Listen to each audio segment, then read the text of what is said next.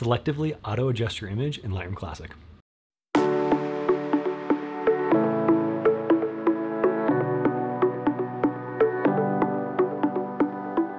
Welcome to the Visual Center. I'm Trent, and in today's post-production tips video, I want to show you how you can selectively auto adjust your image in Lightroom Classic.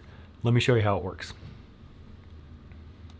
All right, here's a picture of my friend standing on a frozen lake. I'm here in the Develop module in Lightroom Classic. Now, as you may or may not already know, here in the Tone subpanel, there is an Auto button. If I select that, that will auto adjust my image. Now, I think this feature is great, but as you can see with this image, it didn't work out that well.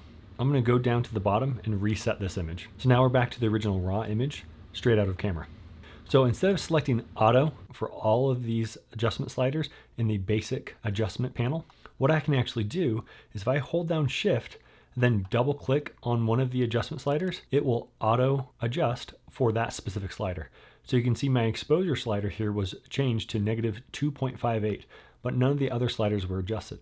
Now I think the exposure slider is actually making a poor choice.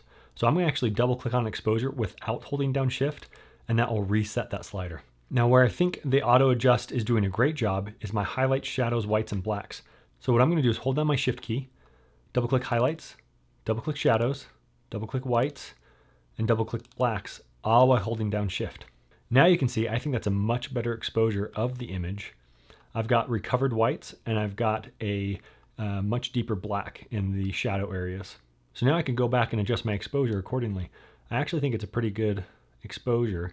I'm actually gonna go up plus 0.2. Now contrast, I don't think we need much contrast in this image. It's pretty contrasty as it is.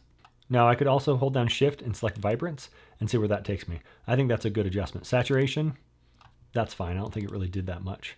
So that plus 15 in Vibrance really helps the colors to pop a bit. I'm gonna bring up my clarity and my texture a tiny bit.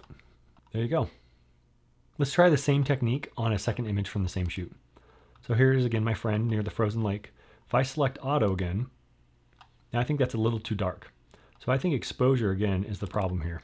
So I'm gonna hold down Shift, select highlights, shadows, whites, and blacks.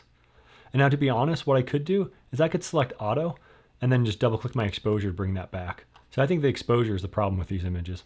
Now either way you do it, this Auto feature in Lightroom Classic is a great way to save a bit of time.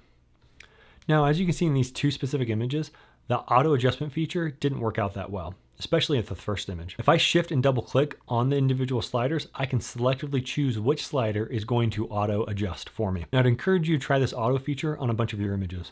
You'll see that some images work better than others, but don't forget to shift double click on a title of an adjustment slider to just selectively auto adjust that specific slider. Now, if you have any questions regarding what I just showed you, please list them in the comments below. And if you'd like us to demonstrate any specific techniques in Lightroom Classic or any other editing software, please also let us know in the comments below.